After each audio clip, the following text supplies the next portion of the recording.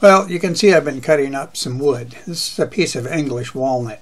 It's about 10 by 10. The bark is falling off, but I think I'll go ahead and cut the corners off and we'll get it inside. I'll mount it up on the lathe and see what we can make out of it. So I'll see you there. Alright, I've kind of got it semi-round. It's about 8.5 this way and 9 that way. I think it's about 5.5 tall here and 6 here. Got a hole in it for a worm screw, and looks like it's got some nice grain in it, so let's see what we can make out of this.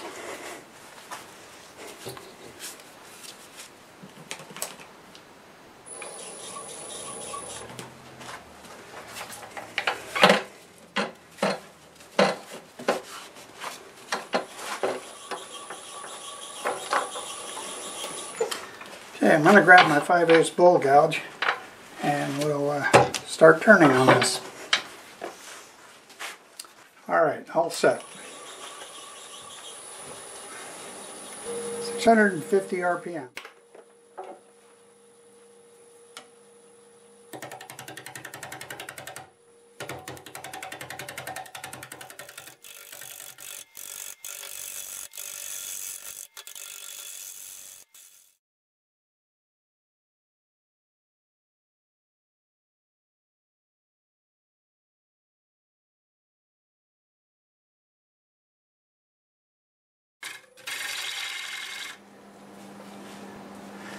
Got some really interesting feature going on here. And hopefully I can cut through that crack. Let's get this rounded up here and we'll see what we can do.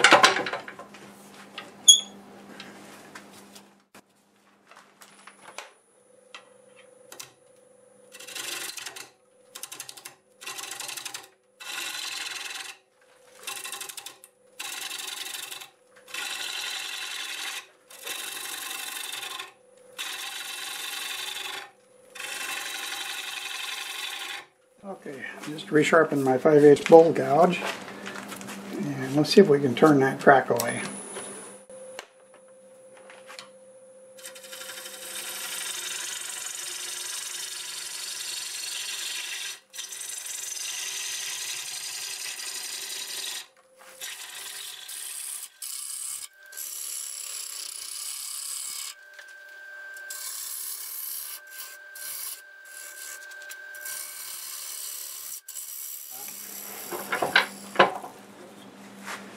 Trying to turn this into more of a, looking kind of like a pot.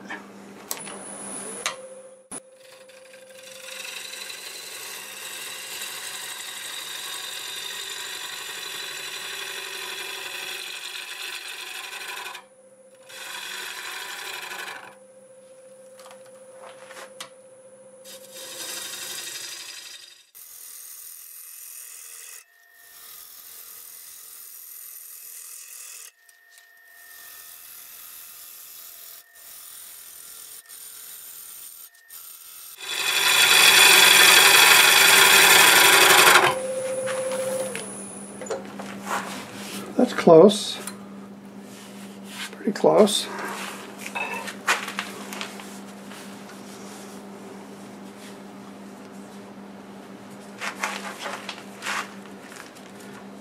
Okay,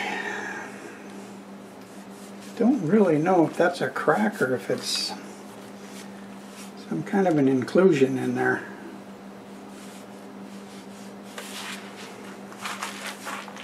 I think I'll drizzle a little CA in there and then I'll let this sit for a while and I'll be back and we'll cut that away. I put some thin Starbond on this and let it sit for quite a while. I need to flatten the bottom, then I'll come back and work on this shape a little bit more, see if that crack needs anything else.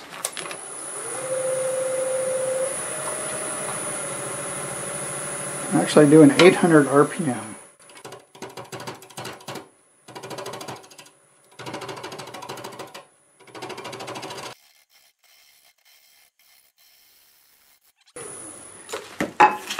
Well, I got a little bit here, it's not.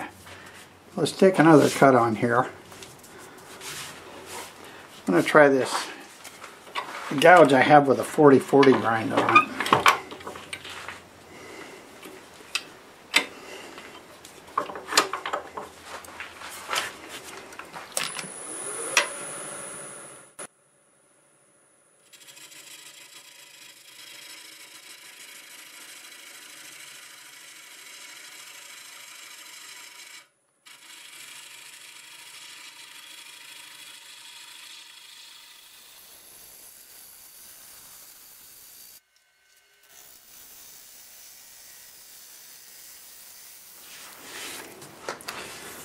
Okay, that's pretty smooth.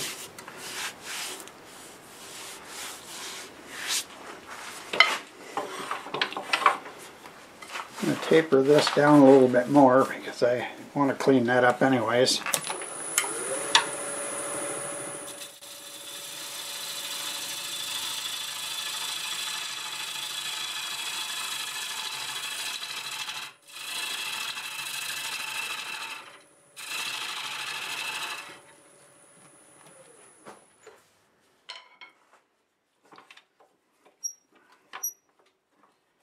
Okay, let's go ahead and flatten this and get a tenon on here.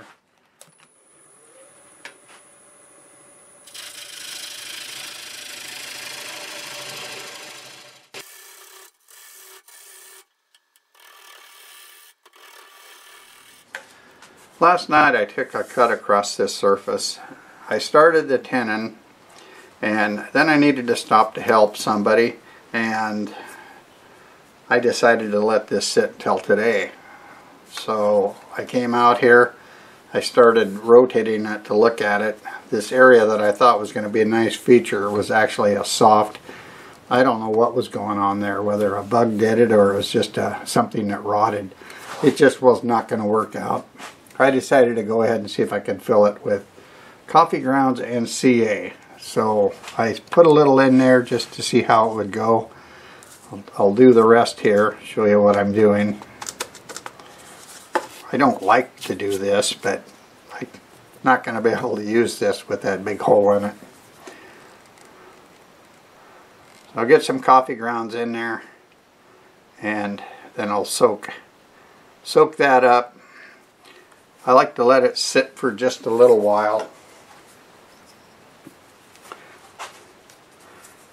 And I'll just push it down like so, get it mixed in.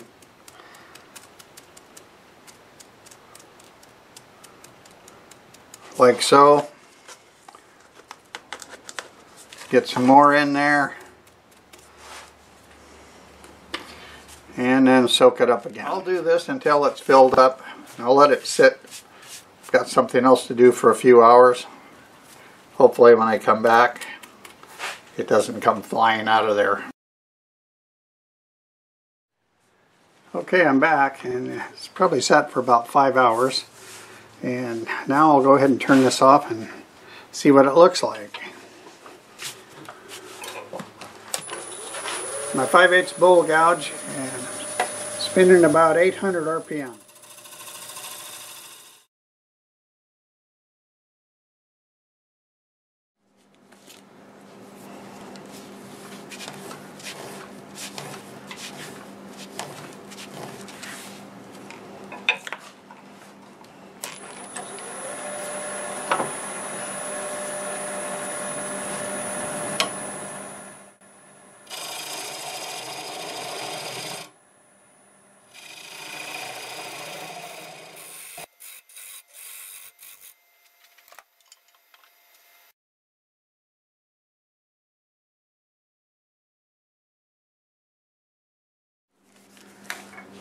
I'll go ahead and sand this up, and I'll start with 80 grit 2-inch disc with the lathe running in reverse at 350. I'll sand it up through 400 and I'll come back and we'll put a finish on it.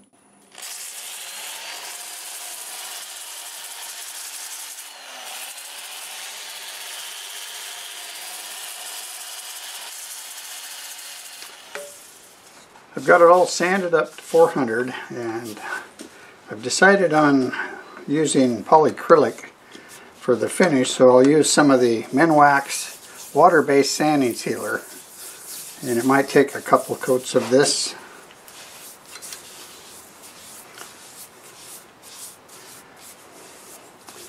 This kind of hides the grain when you first put it on, so let's wipe it off and see. There we go. That's kind of what it's going to look like there. But I like to brush it on and let it really soak in on the first coat. I'll get 1 or 2 coats of this on, and then I will flip it around and I'll put the final finish on it at the same time that I do the inside.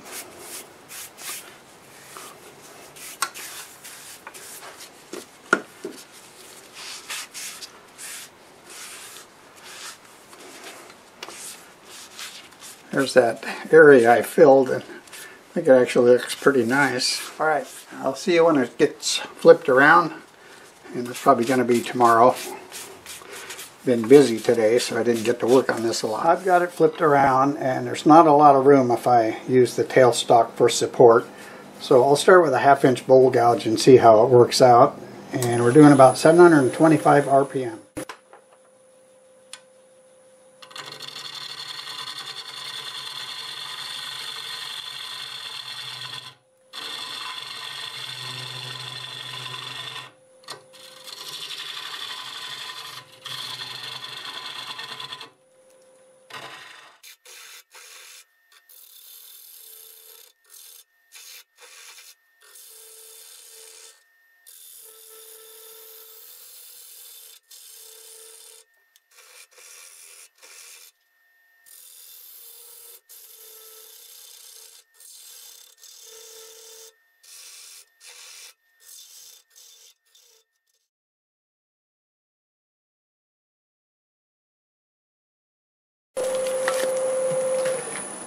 Okay, that's cutting pretty good. I think I'll switch to the 5/8 now.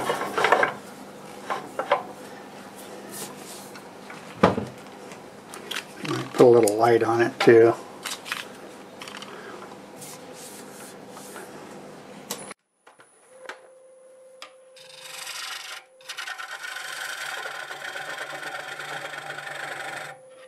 You turn the RPM up about 900.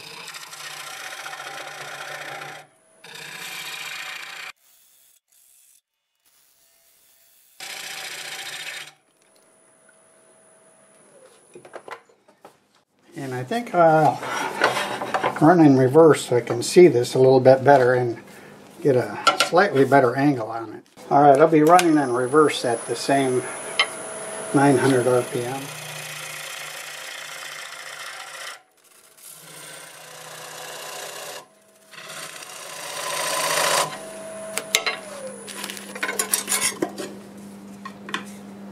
Okay, we got it. I'm going to switch back to this side now because I'll be able to reach it and it might be a little easier.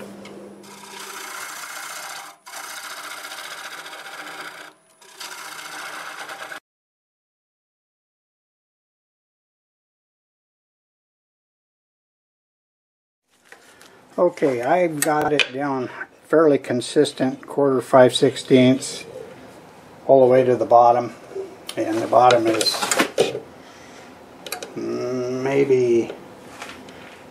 maybe 3/8, but I also have a slight recess in there, and by the time I cut the tenon off, that'll be about the same as the wall.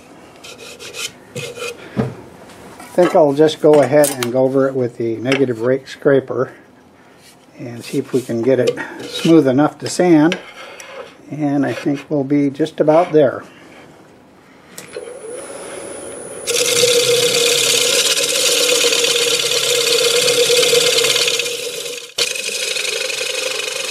Alright, I know you can't see much, so I'll get that finished up and then we'll sand it and we can get the finish on the inside. Alright, I'm all ready to sand, but with the angle coming back this way, it really makes it hard to get in here with the power drill.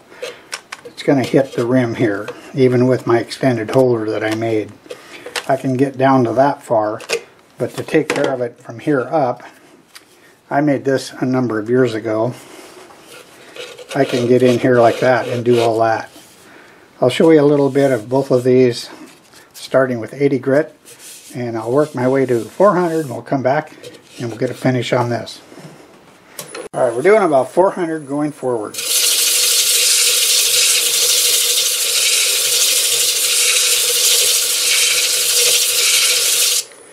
And then we'll use this.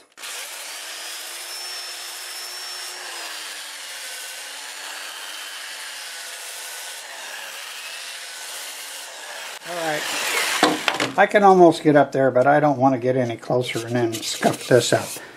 I'll see you when we're all done sanding and we'll put a finish on the inside. I ended up getting the inside finished with the sanding sealer. But I wanted to show you the whole process on the outside because you can see it better. So I have 3 coats of the Minwax water-based sanding sealer on here. And it looks pretty nice. It's smooth, but I like to go over it with this white abrasive pad. I think it's the finest you can get. I'll do this in reverse. And I'll actually spin it up about 800 RPM. I'm just kind of buffing it out, making sure there isn't anything going on that's going to surprise me later. Make it nice and smooth. And that's a pretty decent finish the way it is. But I'm going to go a little bit farther. This is the polycrylic. I don't brush that on at this point in time. I'll wipe it on, and I'm not putting a very heavy coat on there. If you do, you're liable to have streaks that you have to work on.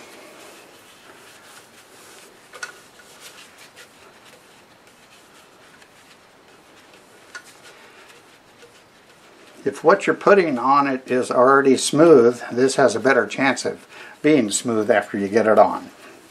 Kind of like sanding. You want to make sure everything's sanded to where you want it before you put anything over the top of that. Okay, I'm going to slow this down and just make sure by doing this that it's all covered and it's nice and smooth. If I see any spots that look dry or different, I'll wipe it down like that. So that's that process. I need to go somewhere. I'm out to shop for something for a very special thing coming up, and later on in May I plan on showing you. So I'll see you later. I'll come back and do another coat of this. I won't show you that, but then I'll polish it out with the Acks abrasive paste. So I'll see you a little later. I got 2 coats of the polycrylic on it. I went over it again with the white Scotch-Brite. Now I'll use the Acks abrasive paste and polish. I'll just show a little of this. I do have a video out on how I use the abrasive paste and polish. So I'll put a link in my description if you'd like to see how I do that. So I will be doing this in reverse, starting at 400 and progress up to about 800. Alright, I'll finish this out, and when I come back we just need to remove the tenon. I've got the piece up against the padded block. I'm going to go ahead and remove that tenon. Got a 1/2 inch bowl gouge. We're doing 700 RPM to start with.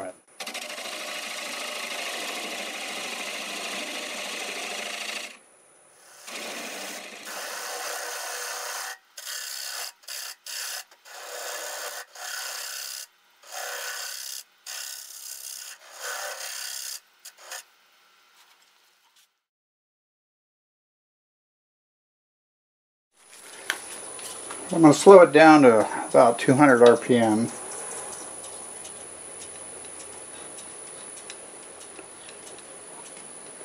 And we'll see if we can cut this off.